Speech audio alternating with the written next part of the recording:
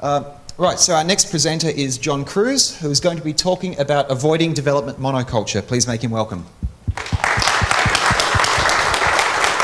Thank you.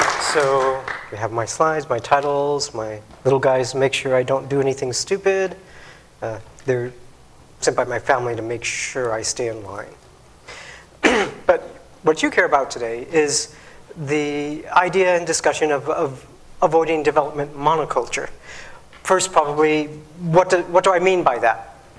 Basically, in the concepts of biodiversity, monoculture, bad. One thing over and over, only one, makes you vulnerable to problems. In software and development, we have developer monoculture where you have certain approaches that you might think are a good idea, but really cause problems. Some that maybe you just haven't considered, and that's usually the case we run into. But overall, what keeps happening is pain. You want to avoid the pain. Oh, and just to clarify, I am not attacking C# implementations or anything like that. This is a completely different mono. So who here are familiar with Abraham Maslow and his sayings? A few in there. Most well known is his hierarchy of needs, where you prioritize what is going to drive an individual depending on what he achieves and can go on to next. Only second to that usually is Maslow's maxim, which says, can be paraphrased as, when all you have is a hammer, everything looks like a nail. So how many people have ever tried to use a web framework to do a handheld device app or something like that? A few, you know, not completely unheard of, things like that, where you got to get something done, so you go to do it, you don't know what you're doing, you know you don't know what you're doing, but you don't have time to figure it out. Well, those are the times that start to hit you most painfully. So now that we know, that you want to avoid pain, you want to avoid the problem, well, what do you actually do to make that happen? So I like to summarize this as, what you need to do is think different. In this case, you need to consider several things. First of all, different users. There is no one single user. Various things come there to bite you, especially when you've been in development for a while. Anything commercial, definitely, or in-house, or IT department, any of that. Different operating systems. And in this, I don't just mean Linux versus Windows. We're talking Ubuntu versus Debian versus Fedora, or some of the odder ones. Different display. It's not hardware monitor device is what I'm speaking of here, but different types of displaying your output and your interaction. Different hardware. Now that's where we come into some very interesting aspects that used to be an obscure problem for some people elsewhere in this little division way off in the corner, about 10 years ago. Now, here's a question. How many of you have a smartphone? Yeah, probably 3/4 at least. How many of you had programmed or installed some piece of software onto that phone? Just as many, well over half. So you have that now in your life. Imagine how many of your end customers or consumers or users will have those issues. Different modularity starts to get a little more abstract into development and approaches in architecture. Different languages, and in this I mean computer languages, not natural spoken languages. And different tools. And that's where we have some interesting fun. So first, to run over the idea of different users. You get different people who are very, very different. Some people say for usability testing, you can get 3 to 5 people to test your software and you're covered. Problem is you have to get 3 to 5 different types of people. If you go down to the secretary typing pool and pull 3 people up and have them test your software, they're not going to find everything that the kid who's been playing Xbox since he was 5 will find and do. It just happens. Also, one size fits all doesn't exist. There are some good TED Talks on this, especially about spaghetti sauce. So if you Google up TED Talks spaghetti sauce, you'll discover a really good presentation about exactly why this is just not, as a concept, not viable. The reason you can't quite make that one UI to serve all your users is because you can't, unless you only have a user base of one. But then again, maybe tomorrow you're going to try to do something different and you're going to make yourself upset. And so some of those issues are the job and industry. A graphic designer is going to behave different than a programmer. An IT admin is going to behave different than your secretary or receptionist. You have to factor those things in. Who might be using it and who might use it tomorrow? The age. I mentioned one thing. Kids who have grown up on electronics from the beginning have certain habits that are very different. People who've used smartphones or Game Boys or anything like that, their manual dexterity is different. They put a lot more focus on their thumbs rather than pointer fingers. People who went through college before everybody carried a laptop with them will have a different set of problems.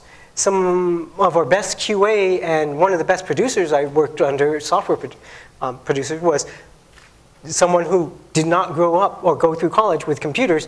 You sit him down at your program that everybody else has tested, and he'll break it. You don't know why, you don't know how, it's just magic. And then that leads into computer experience. That's probably more important than any of those other factors, because you can have a very experienced older person, very inexperienced teenager. It really depends, and that's going to drive a lot of what you're doing. Then to cover quickly, we have different operating systems. Now in this, what you're going to hit if you try to bring software from one platform to another. Java and write once, debug everywhere is a classic problem. Some programs just won't run if you try to write on once, bring it somewhere else. Then another, on the flip side, often one OS will do something that will solve your problem in a way that you never thought of solving and that you can bring back to the other platforms. That, you never know. So currently, I'd say what you're looking at, most important, Microsoft Windows, Mac OS X, BSD, Unix, and other Linux distros. You get so much different behavior. So if you don't ever test or develop or punch or throw it out there on these other systems, you're not going to realize what you're doing wrong. And one of the biggest things I've found is if you fix things on one operating system, you often fix it for another. Biggest thing I've done is say I'm going into some place and I'm going to do a Linux port of a Windows product with a shared code base. As I go through there, well, aside not having the business constraint to be able to just throw the whole thing out and start over with something good, I end up having to fix things. And as I go, usually what would happen is I'll find something, the compiler will complain because I'm using a good compiler because I'm on Linux. It'll show me, whoa, wait a minute, you're dereferencing this that's not defined by the spec. Does that even work? Well, the other compiler didn't complain about it. You go back and, well, you use your logic then. You look at the structure. You say, well, if this were to go wrong, what behavior might I see? Then you walk down the hall to QA. As you're there, you ask them, have you by chance ever seen this? Oh yeah, that's our top one, irreproducible, costing us thousands of dollars a month in support calls, bug. You find those things when you clean it up someplace that didn't show you the problem to begin with. Because I assume you're all competent developers who are developers who would not knowingly throw out a severe bug. You don't want to ship something bad, but you just didn't know because your tools, your compiler, your operating system maybe covered up for you. Now, oh, and even on that, different versions of Windows will count as different operating systems. Come next Tuesday, Microsoft rolls out a new patch. Suddenly one of their APIs is completely replaced by a brand new implementation behind the scenes and breaks everything you've done. So not even saying, well, I'm only on Windows will save you. And now here's one aspect where I start to think of a clue of what you can do. Even if you don't implement any of this, think about this. think carefully. If I'm going to write this program and have a display somehow, a GUI perhaps, well, good chance of that, what am I going to use? The top two toolkits right now, GTK and Qt. Well, if I write my app only for one, I'm going to be tied into that. What are the business constraints? What are the user constraints? What's that going to cause? What support headaches is that going to give me? What options for going to different platforms will that give me? You know, if you think about this, you can come up with answers for everything, and you don't get trapped. If you don't think about it, you find out your problem the week before you ship or release or whichever you're going to do. Web front end. What are you going to do there? Think about how would I decouple this so I take my bit-blit routines out of my core functional library, throw it up here in this other area of my program so I could switch it. Java programmers, if you want to do this, one of the options is to go to Flash. Adobe has their Flex solution that will take your back-end server-side Java and turn it into a Flash display on the front end. You don't have to code, you don't have to know, you don't have to care about Flash.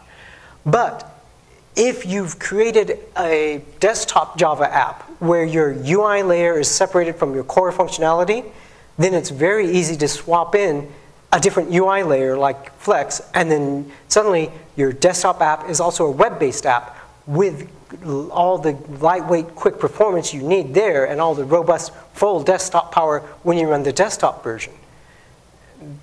Things like that you can think of. Command line.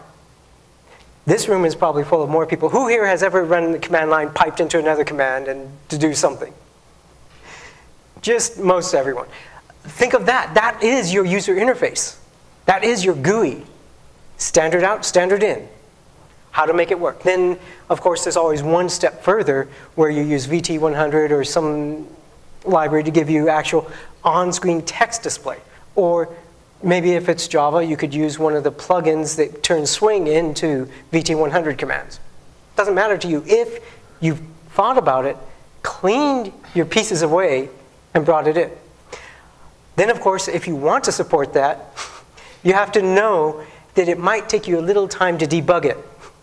And you tell your manager, well, if we want to do this, here's what we will have to do in 2 weeks, and then in 5 weeks, and then in 12 weeks. Then the manager can come back and say, you know what? Guys making the money decision said, no, don't do that. And you'll be off the hook. But by doing this, you separate your presentation from your information, which is a constant thing that's been going on for ages, including web pages, HTML from CSS. Split them apart. Make things work nicely, and you won't get surprised. Another difference we have to look at now is different hardware. Very, very common. I've got my phone. This is more powerful than desktop computers I've owned.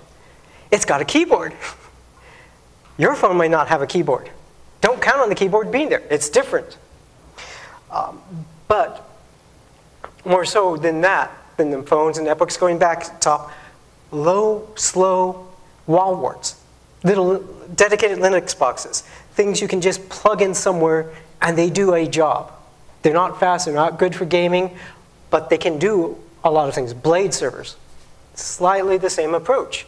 Is they focus a little more on power efficiency, processing, not your usual dedicated desktop system.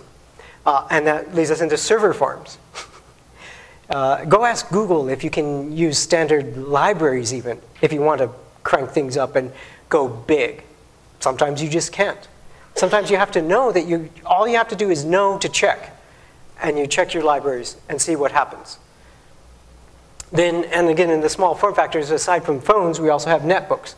How many people in this room have a network? Maybe a third to a half. So what are you going to do? If your software is written well and efficiently, it can scale down to that hardware, to that display. Well, maybe this phone probably has a lot higher display than a lot of netbooks out there.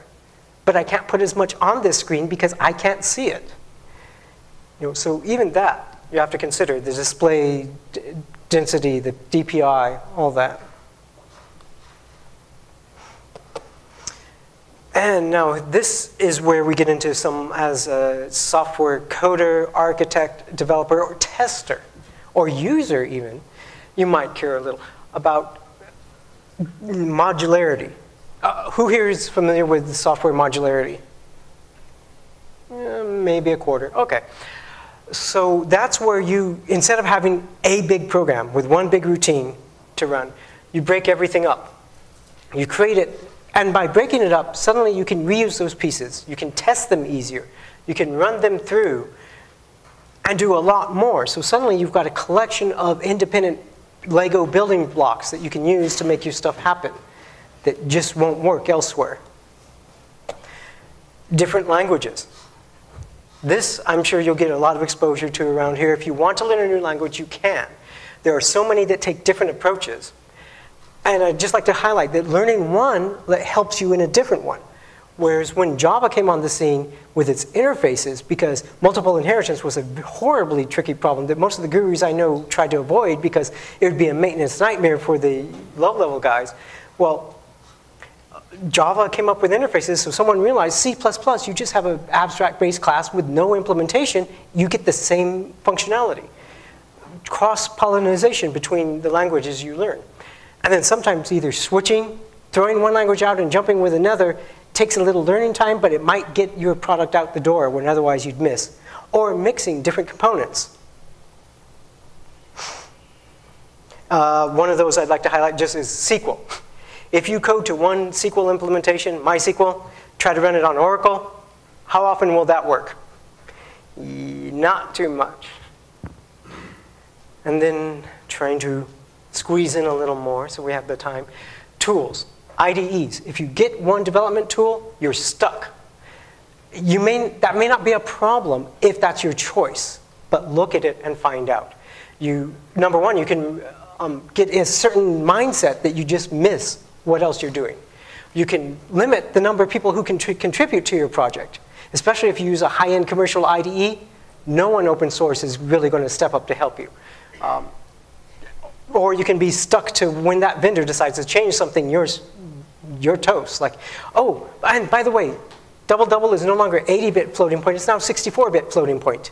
Hope you didn't do any APIs with that. And then, for instance, they just get concepts wrong.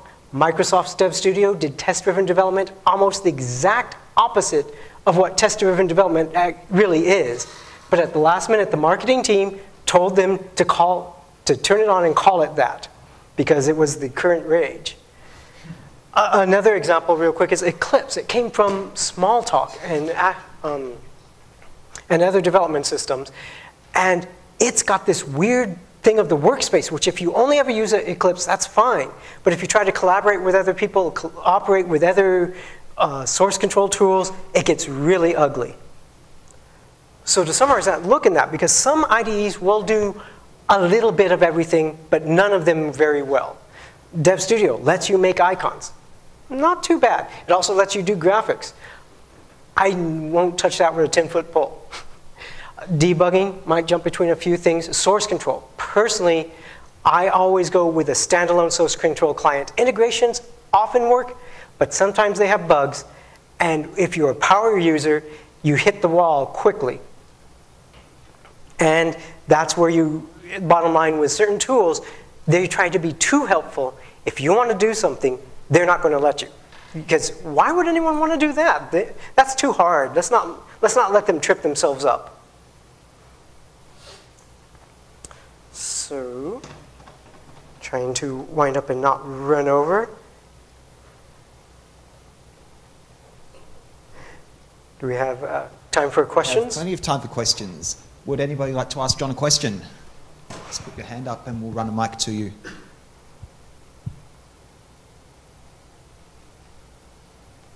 Okay, we've got one up here.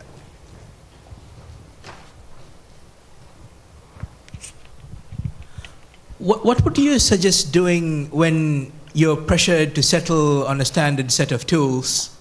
Sorry, very good question, especially in, now would you say you're being pressured to settle in on a standard set of tools in a like commercial day job, pay your bills kind of situation? Yes? Yep. Okay. Tell them no. So as much as possible, but if you've worked with management long enough, you can get them to listen and get some reasons. Is you don't want them to have tools as much, well, if you can avoid a tool, that's good. If you can get them to allow a couple of tools, like for Java, Eclipse or IntelliJ, this one does something, can we allow either? Then it will also help your product be more robust, fewer bugs get in, easier to hire new people. We won't have to teach them tool A if tool B is allowed. And for some people, their minds just work differently. I'm best in Emacs. But for some things, I switched to Eclipse just to make it happen. Cool. Any more questions?